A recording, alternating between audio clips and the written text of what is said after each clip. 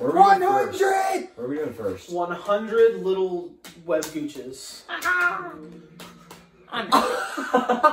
thought you said PlayStation. Where's the controller? I'm dead.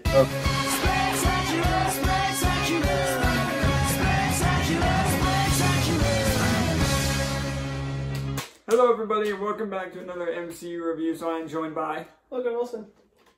Jonah Morgan. That was a really basic one. I didn't like that one. I'm sorry. I'm sorry, I'll do better next time.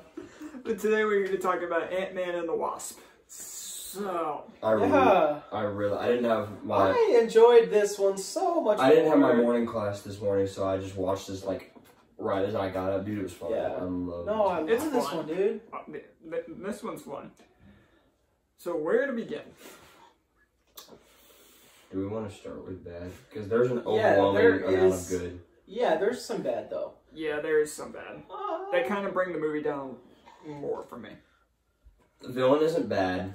Ghost is okay. Yeah, really with this one, you're not really getting a main villain. You kind of have three overarching forces, which is Ghost, Birch, and then the FBI. And it all kind of comes together. And Woo. Yeah, it all comes together to be like one big conflict. Yeah, We're seeing him for the good. I was like, if you don't like Woo, I might hit you with this bad. Those three forces kind of just become like an obstacle in their goal to bring back Janet. Which that's a good goal. It's they set it up in the first one. I think it's done really well. There's really no villain. It's just people in the way of Ghost is the really evil one that like is about to like kidnap Cassie. She's the only one. Well, no, I can't say that. I was gonna say she's the only one with like a really like evil motive, but the other guys like Woo's the funny one. Birch is just the annoying one.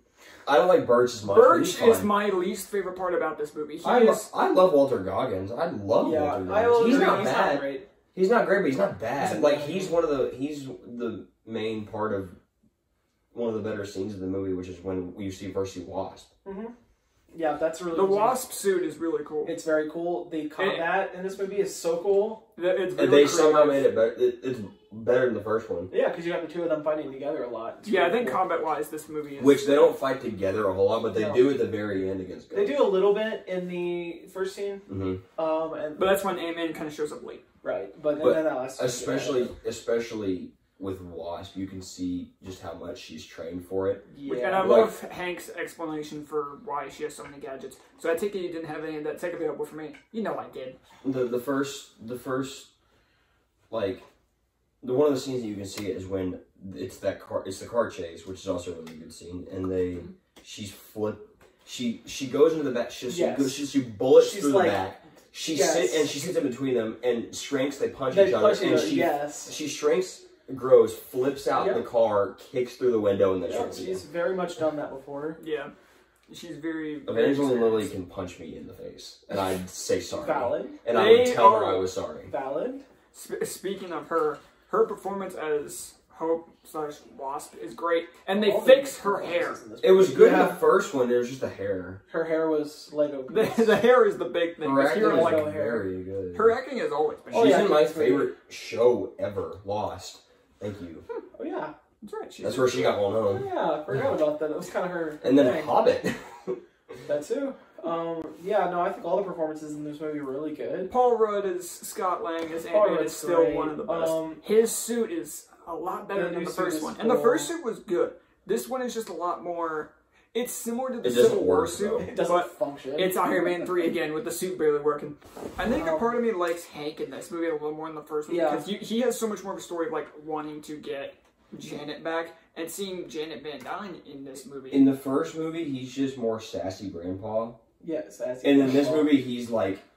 I really like the relationship that him and Scott have. I agree. Because like it's like a hey, we're building trust, but at the same time, I don't really trust you all that much. Right. I also love the relationship between Scott and Hope. That's great. Scott and his daughter they're so fun to watch. Cassie's great. That's the one thing I'm gonna miss about future Ant-Man media is the fact that she's like old now and she's not like a little child. Because that dynamic was so fun. I'm gonna miss that, but I also have a big problem with what Paul Rudd's probably great with kids. Yeah. I also have a bit of a bigger problem with later on with the fact that they recast the actress they had in Endgame, which we'll probably touch on that more. Did they really? But yeah, they did. I think the child actor playing Cassie is so fun. Their relationship is great. I like her a little bit more in this than I do the first one. Well, because she's not as a person as much. She's way more relevant in this one. Yeah, that's fair. I mean, that scene at the beginning with them, like, doing that, a heist. I want to do that. With them, like, doing a heist. That's so... And then you see that Luis is helping them. Yes. Yeah. It's the fuzz. That got me. It's the fuzz. How do you know that? How do you know that? Or she goes, we gotta escape the Popo or whatever. Yeah, she's just Popo. That's what he says. Popo. How do you know about that? No, it's great. I love all of the, like, dynamics in this movie. Yeah. And I agree that a downside of this film is, what's his face? Birch. Okay, Birch. Everything is I hate him. I don't hate him. I do. Why do you hate him? He's just constantly, like, he served little to no point throughout this movie. He looks so familiar. What has he been in? I'll give it this. The actor did a great job. He was in Tomb Raider. The new Tomb Raider with... Yeah. Was he a villain? Yes. Okay, yeah. Maybe that's He's been in so much stuff. I can't think off the top of my head right now. He was in one of the Predator. He was in one of the Predator movies. Yeah, he's been in a lot. He's a very, very good actor. He's a good actor. Yeah. But he does a good job portraying the character. I just hate the character. Yeah, I didn't really like him all that much. But it's not, like, too bad. Yeah, I don't hate him. I love the scene of him and his, like, goons, and they're, like, giving Luis the truth serum. I forgot about the truth serum. That's one of the scenes that makes me not hate him, is because his entire band is really funny. Yes, and then at the end where he gives them the truth serum, it's so funny. It is truth serum. It is truth serum. Oh, what's his name? Yeah, I can't think of his name either. I feel like I know who you're trying to talk about. Because my brain's going there too. Lawrence Fishburne? Yeah, Lawrence. I was literally just about to say Lawrence Fishburne. Whenever I was I was thinking, wait, say that again? He was the superhero. He was the superhero Goliath, who essentially Black Goliath. I think it's one of his. I think that's his name. What? Cliff? No, not Cliff. Is that right? No. Bill. Is it Bill? Bill Foster? I don't remember. Look, Lawrence Fishburne. Lawrence Fishburne. Bill Foster's a United States representative. Do it. No, I say he's a Bill. That's also his name, but he's also a U.S. representative. Like, in, like, real life. Like, it's an actual person's name. But, yeah. He was known as Black Goliath, Giant Man, and Goliath. And it's Lawrence Fishburne. Interesting. Right. Okay. But I thought he was a solid character. I like the dynamic between him and, what's the girl's name? Ghost. What's her name? Uh-oh. Starts with an S. Her last name is Star. No. Ava. Because when they say her dad's name is Elias. And so when they said that, I thought they were like, her dad was a superhero named Star? Because they say Elias Star. And I'm like, what? Bruh. What? No, but I like how he's not a bad guy. He wants to do the right thing, and whenever she mentions Cassie, he goes, "Don't you dare! Yeah, you better not do that. I won't have any part in that." Lawrence Fishburne. I love literally anything Lawrence Fishburne is in. Sign me up. Yeah. Matrix. Sign me up. Man of Steel. Sign me up. Disagree. The movie's not good. Agree to disagree. That movie's not good. It's not horrible. It's not good. Agree to disagree. All the the way they incorporate all the like Pimtech shrinky stuff throughout this movie is so cool. There's even more shrinky stuff. Even more Hot shrinky Wheels stuff. Dude. That's so funny. I love that. It's like an actual like carrier case full of Hot Wheels cars. And I guarantee they didn't have to CGI those things. They're just Hot Wheels cars. No, there was probably just a crew of people like, painting Hot Wheels cars and designing them to look like the actual car. Like an actual car. Dude, and every single one of them has one of those switches in it. It's really sick. Another thing, since we haven't really talked about him that much, my favorite part about this movie is Agent Wu. Yeah. He is my favorite part about this movie. He's great. The scene where he's like trying to learn the card trick. That where he's lecturing to Cassie about well, your daddy went to Germany and drew all over the walls of Captain America. That little rant he goes on, I laughed so hard.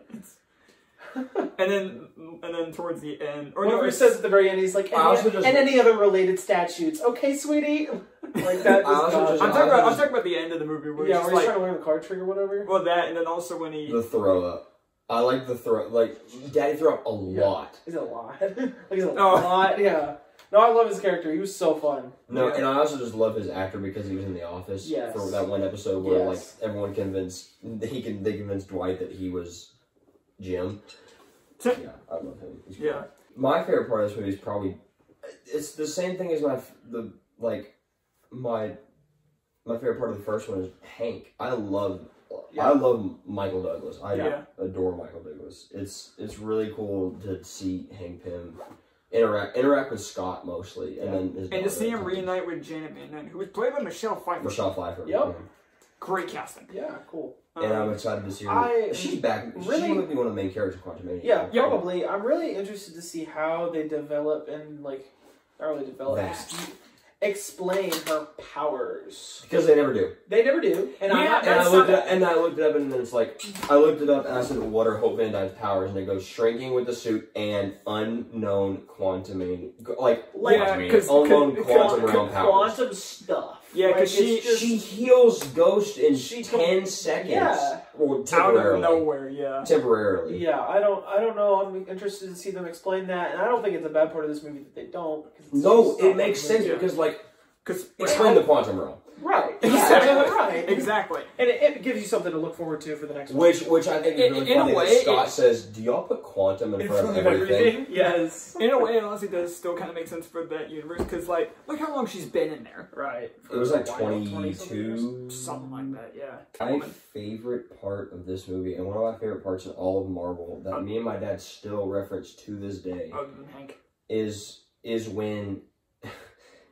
Scott has shrunk it down to the size of like a 6-year-old. And he gets back in the van and he goes, "Well, champ, how's your day at school? How's your first day at school? Do you want a juice box and string cheese? Do you have that? Do you actually have those? Do you actually have those? Yes. That is one of my favorite scenes. When he crawls up into the seat too, he's so funny. Oh, when he shrinks again, and he's like, awesome, and then Wasp goes, "If only Cap could see you now." Yeah, if only Cap could see you now. No, we were saying the whole thing earlier with him calling him Cap. He's like, "Oh, he's my friend." And then another and then another slight callback to that in Endgame. Speaking of tying in with Endgame, the post-credit scene, the first one, where scary. It's really scary because Scott goes into the quantum realm to get more quantum energy for Ghost, and he's about to come out, and then Hope, Hank, and Janet get snapped. Yeah. And then you realize and he's tracking them, and then you realize, oh wait, it probably didn't feel like that long to him. Yeah, because how long did it feel to Janet that she was down there? That's another thing that really kind of. That's a good question because they do mention that in this movie. They say I think they say a few times. They say things work differently in the quantum realm. Time works differently in the quantum realm. Yeah, Scott says he didn't feel like he was down there that long. He said he felt like he was gone. He says an hour, I think. 5 hours. He said something like that. Yeah, he says, but he was trapped for 5 years. So wait, okay. An hour to him was a year in the real world. So she was down there for what felt like to her a day. It was 22 years, 22 hours. But she aged 22 years. That's it. It's a little interesting. Yeah, it's a little confusing. That is interesting. Didn't think about it like that. Yeah, that's always something that's kind of sat wrong with me, is seeing how it is in Endgame. But once again, quantum realm shenanigans. Quantum BS. It's a good way of looking at it. Quantum BS. Who knows what kind of stuff goes on in the quantum realm? Garbage, man. So, and then the second post-credit scene is just an ant playing drums. Yeah. So I didn't watch the second one. Was that what it was? It was just an ant playing that Guitar Hero film. The first one's really the one that matters. Is there anything else? I don't think there's anything else to really talk about with this one. Nope. So I think we can get to our overall scores. I thoroughly enjoyed this movie. I think just like any other Ant-Man or the other Ant-Man movie, it's a lot of fun. I do definitely prefer the first Ant-Man vastly more. And there were a couple things here and there that just made me not enjoy this as much as the first one, but nothing that's saying like this is a bad movie, because this is still a really good movie that I will happily rewatch again. But I don't know. Just some characters here and there, just some parts, maybe not the most interesting villain. just a villain that I think is just kind of alright. And I think on the whole, I might have to give this movie... It's tricky. I'm stuck. You got your bonker rating? I'm torn. Because I know the range I want to go. I'll go... 7.5. It's too low. I agree. Okay, that's okay. That's okay. That's fine. That's not. It's at least it's not below a 7. Yeah, below. I was gonna like consider actually hitting you if you gave anything below a 7. No, it was never going to be below. What was the other range? It was going to be like somewhere like 7.7 range. Okay. And like the higher up 7. That was right. It wasn't going to go any lower than 7.5. Okay. But again, there's nothing wholeheartedly bad about the movie. It's just parts of it I just don't have as much fun with comparing it to other movies. What did I give it, man? The first one. 8. I think both of you were an 8. I think I gave it like an 8.7 or something like that. And Jonah, you lined up exactly with 8.7. Yeah. So that makes sense for what I was gonna give this. I enjoy it. Not as much as the first one, but not vastly less than the first one. I still very much enjoy this movie. This movie does some stuff, including action, better than the first one. Yeah, I agree with that. It does comedy differently. But I think it's more enjoyable in my opinion. I respect it. I would say it can be more enjoyable, but I wouldn't say it's better, but it's not vastly worse. It's more my type. It follows an Ant-Man formula where all the comedy is so much fun. The number, if I gave the other one an 8.7, I came into this thinking 8.3 is what I was going to give it. And I'm going to stick with that. That's what I went into it. No, that's what I, like, going into watching it, I was like 8, maybe a little bit lower, but I hadn't watched it in a while, and then towards the middle, I'm like, okay, at least an 8. Yeah. At the very least. So, I'm done. So I really enjoy this movie. This is, I almost like this more. I'm a sucker for like, for having an actual villain in a movie. This movie didn't really have that. Yeah. It was just kind of like a bunch of forces that were obstacles in the way of a thing. The next one doesn't either. Does it not? Captain Marvel? Not really. Oh. There's an overarching thing, but there's not one person. Right. I think this is really enjoyable, though. I think this is kind of a different feeling movie. I agree with that. That's what I was going to say. It feels a little different than your usual MCU standalone. It's a really good change of pace compared to what we just dealt with. Because in Ant-Man 1, there's a one-person like villain. There's a definitive villain. But I really enjoy this. I think the comedy, I like it more than the first one. I think it's really, really enjoyable. I think all the acting's great. All the characters are pretty enjoyable for the most part. I really like this movie. I was sitting about an 8.2 range before coming in. I really enjoyed this movie. I'm going to give it an 8.4. That's, yeah. Before we move on, I want to change my score. Cut when it's right. You're changing your score? I want to bump it up to a 7.9. Hey, I'll take it. Okay. Thinking on it a little bit more. Yeah, I think I'm just like, even with the parts I don't enjoy, I look back on it and I'm just like, there's a lot I enjoy about it, so I'm going to... You can really change someone's mind when you're sitting behind them with 2 baseball bats. Well, that, but also... but thinking on it more, it's like, aside from the one character and not as interesting enough of a villain, it's...